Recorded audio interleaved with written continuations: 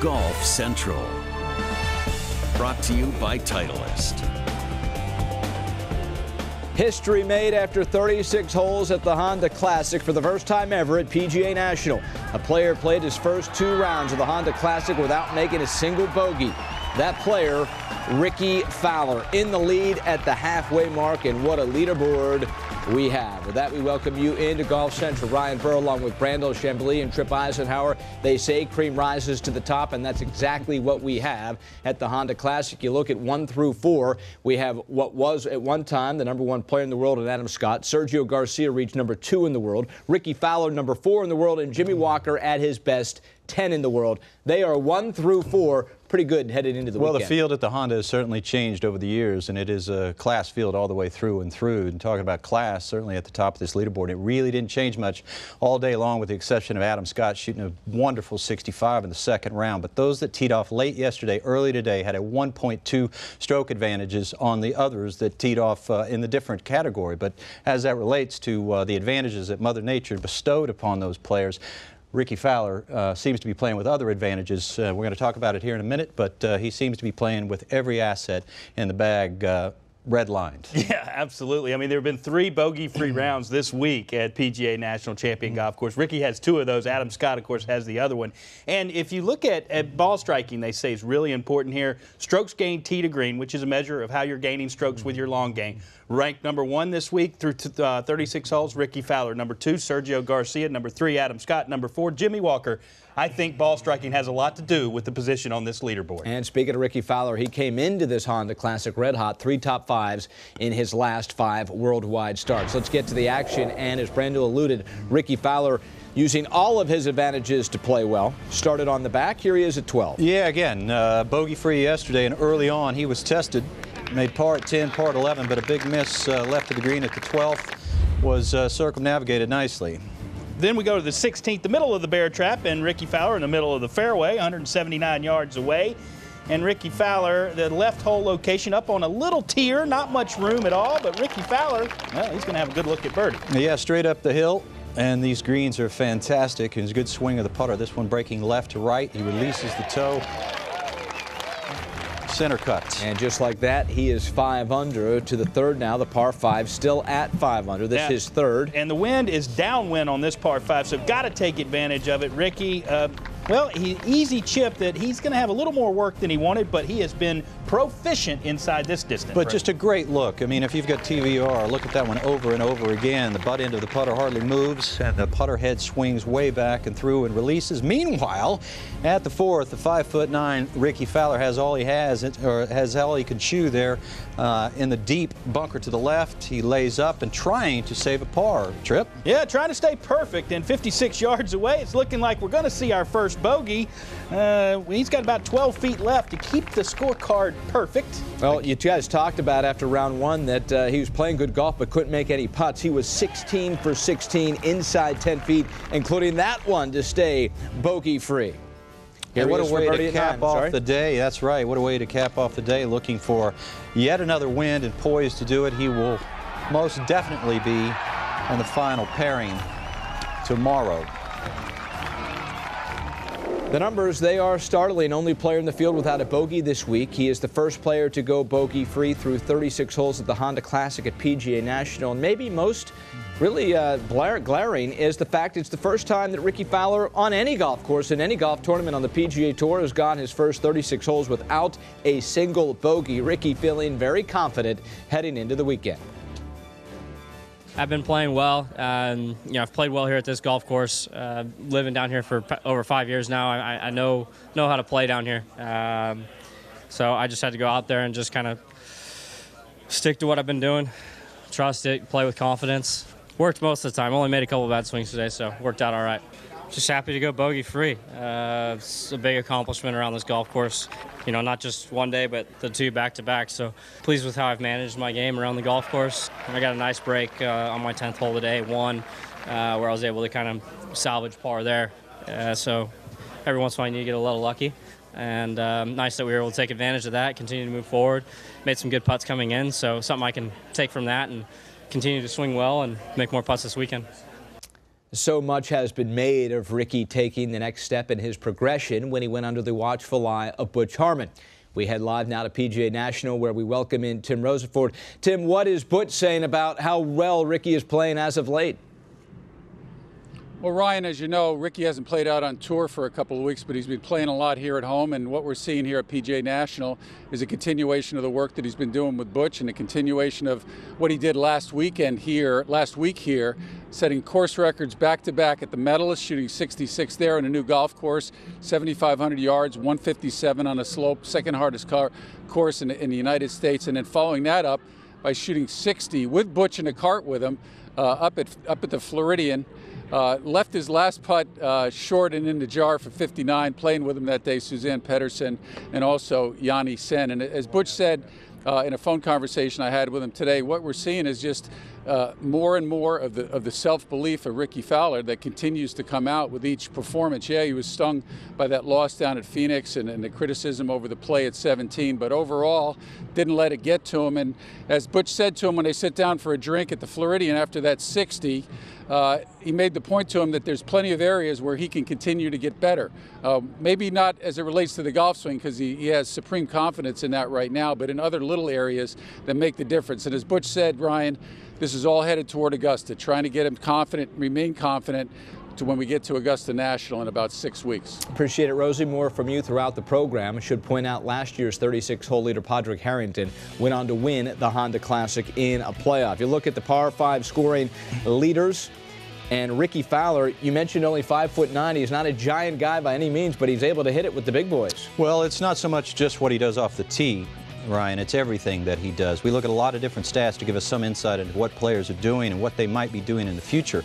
But amongst those stats that each year's tops with the game's best players, par 5 scoring average is perhaps one of the best barometers in the game. The reason why is it encompasses everything. You've got to hit it long and straight. You have to make good decisions into the greens, and of course your short game matters. Case in point, Ricky Fowler, who, yes, is leading this year. This is a statistic that Tiger Woods owned from 1997 to 2009 in his prime years on the PGA Tour, and as a result, he owned the PGA Tour. And, well, Ricky Fowler owned the Deutsche Bank Championship last year with that gutted drive. He hit so many beautiful drives last year. Again, the shortest club on the PGA Tour is those that hit it long and straight. And of course, you do have to be aggressive at some times going into par 5s. And what a point for Ricky Fowler to take a chance last year at the Players Championship with, well, 3 holes in regulation to go, taking on this right hole location. It must have looked like it was planted in the water. That shot narrowly missed the water, but found, well, a couple of feet away, and eventually led to Ricky Fowler winning this championship. And again, back to the Deutsche Bank in the final round. And that week he was sublime on the par 5s. Here he is with a long bunker shot. And it doesn't matter if it's a long bunker shot or a long or difficult chip, he's up to the task. And again, I alluded to his putting stroke earlier. And it's because of all of these assets, long and straight, taking chances, good around the greens. Only one person beat him in par 5 birdies at the Tournament of Champions, and that was Jordan Spieth. Nobody beat him in par 5 birdies at the Waste Management Phoenix Open, and that is a big part of the reason why not only that he's atop the leaderboard this week, but why he's been playing so well since the Players Championship last year. Oh, he's always aggressive, both with fashion and on the golf course trip, but when you're aggressive, it doesn't always mean you're going to make eagle or birdie. It also brings the big number into play. Why has he been so consistent?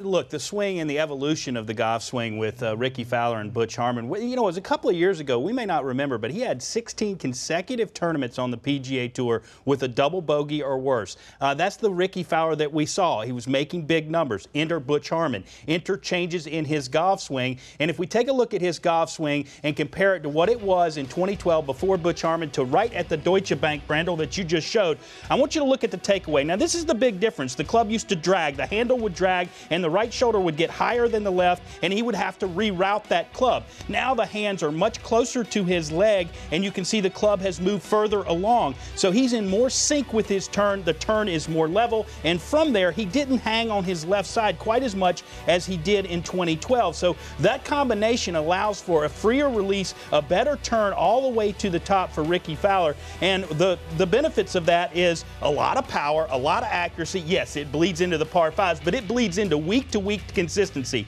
We saw it in 2014, top 5 in all 4 of the major championships. Then we saw it in 2015, breaking out with a multiple-win season. And this year, I think it's going to be another multiple-win season. The swing is peachy, and it might be pointing to the Peach State for Ricky Fowler to get that first major championship at the Masters. And we'll now see how he plays with the lead with that new swing. He's had four 36-hole leads in his career. He's never won any of those tournaments. Well, we said the cream rises to the top. The top-ranked player in this field is none other than Rory McIlroy. But Rory not on the leaderboard because trouble from the get-go. Yes, he started on the back 9, and he did make a birdie at the 12th, but this is yet again a poor iron shot. Yesterday, he only hit 11 of 18 greens, missing both to the right and to the left, and he'd pay the price for that one with a double bogey. And then, of course, forward to the drop zone and trying to eke out a bogey if he could. Not particularly very good with the wedge shot. Then we go to the 16th hole and a difficult chip down the hill, and the chipping this week, well, this is one of the few bright spots for the short game because it has not been good for Rory McIlroy this week, but that gets him to 2 under, and you're thinking, hey, here comes Rory McIlroy. Again, after a nice drive with 121 yards, he missed the green to the left, chipped to there, and as he did yesterday, struggled with the short putts. As a matter of fact, from 3 to 5 feet, is 134th on tour this year. And now he's 2 over at the 4th, and well, this is another good look at birdie that he gets away. So he's staying at 2 over, Brandel, and lurking at the cut. And now we come to the par 3 5th. Well, a dangerous stretch of golf, as you have talked about, and we have continued to talk about throughout this event. He missed the 15th to the right. He made double bogey. This one did not find the water, but it was right on the edge and some thick rough. And we have talked about continuously how much he struggles around the greens. He would struggle here, and he would basically have the same chip shot again and eventually go on to make another double bogey.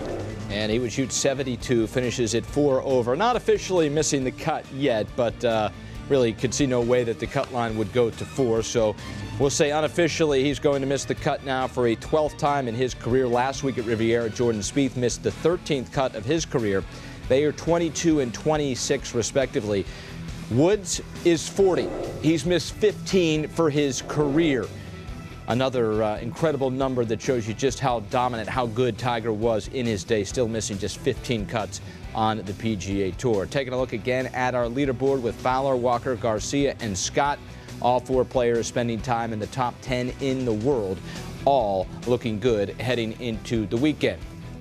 So for Rory McIlroy, we often talk about he would be more like Phil than he would as far as Tiger, as far as the inconsistencies, and no probably golf tournament as inconsistent as this one, the Honda Classic. He's won it, he's finished in the top 5, and he's missed the cut a few times. Well, he's played, if we just take a look on the whole, Rory McIlroy in his career has played 102 times, 67 times he's been top 25. If you look at Tiger Woods, when he'd played 102 events, 88 times he was in the top 25. Rory McIlroy is not often out of the top 25. You alluded to the fact that he reminds you more of a Phil Mickelson. Around the greens, Phil Mickelson is a hinge and hold advocate. Matter of fact, he says it's the only way to chip. When you watch Rory McIlroy, there's a similar sort of motion going on there. But what he does not do that Phil Mickelson does do is that Rory McIlroy plays the ball well back in his stance. Phil Mickelson has a tendency more often than not to play it up in his stance, so he doesn't have as much forward shaft lean to start with. And Phil Mickelson then hinges very quickly on the way back and does a very nice job, in spite of the fact that he says he hinges and holds, of eliminating a little bit of that forward shaft lean and using more of the bounce.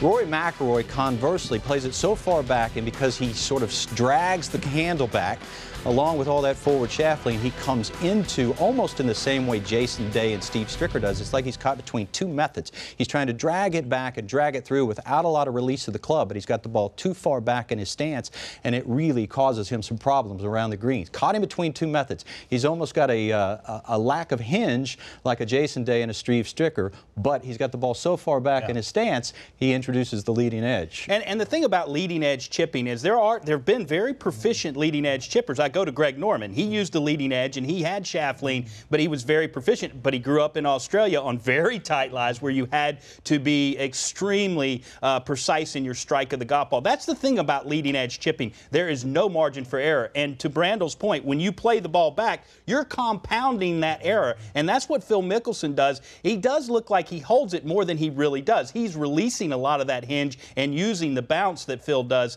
That is the great chippers. I think I look at the Ernie Els and the Tiger Woods in his heyday, and players like that use the bounce. They have margin of inches before the ball and after the ball, and that's what bounce does. It gives you forgiveness on a lot of different lies. And I think Rory McIlroy might want to look at moving the ball up, to Brandle's point, but also learning to release that club a little bit more to allow him margin for error, because when it's good, it's really good. But when it's bad, that thin margin for error, well, it'll bite you. Now, 3 consecutive rounds over par for Rory. Last time that happened, it was March of 2015.